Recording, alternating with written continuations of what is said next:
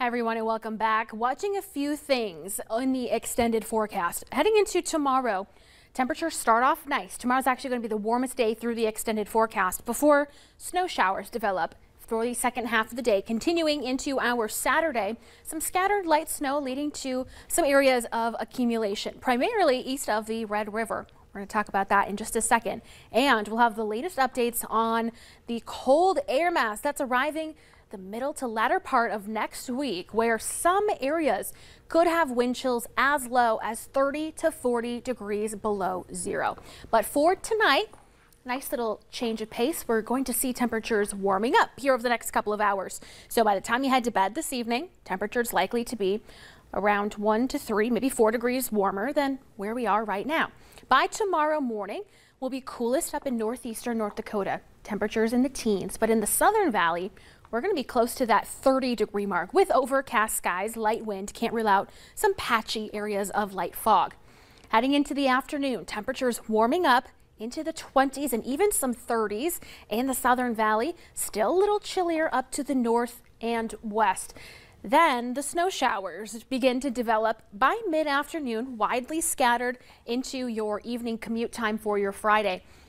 Looking to see widely scattered snow showers continue through Friday night and into Saturday morning.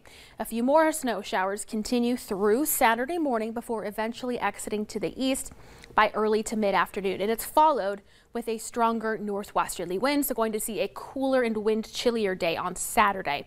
As for those snowfall amounts, expecting in this very, very light shade of blue here, a trace to maybe upwards of an inch. The light blue, 1 inch to 2 inches, but those amounts ramping up from the east, or from the west rather, to the east. So likely to see around 1 inch for places like Grand Forks to Fargo, closer to the 2-inch mark, Detroit Lakes, Roseau, higher amounts as you head towards Baudette. Looking at temperatures now. The next couple of days, up through January 10th, next Wednesday, temperatures still expected to be pretty close or even above average, and then we see plummeting temperatures next week. Looking at the trend for Fargo, after that transition day next Wednesday, high temperatures going to be in the single digits with wind chill values teens and 20s below zero.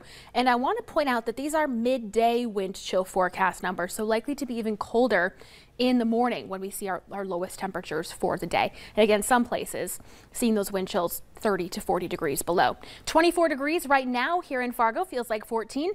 22 in Grand Forks, feels like 8. Temperatures are generally in the teens and 20s with overcast skies. Now, putting it together for your extended forecast, we still have some time to enjoy with those milder temperatures before that cold air mass arrives. Justin. The important thing I think you mentioned out earlier was that the extended forecast, like the climate forecast, is still above average for the rest of this winter. Better. So hopefully this is not too long of a cold snap. We'll see. Thanks, Summer. Still ahead at 6. Spending less, creating budgets. So New Year's resolutions help people with their finances. We have some other tips to help you stick to your goals.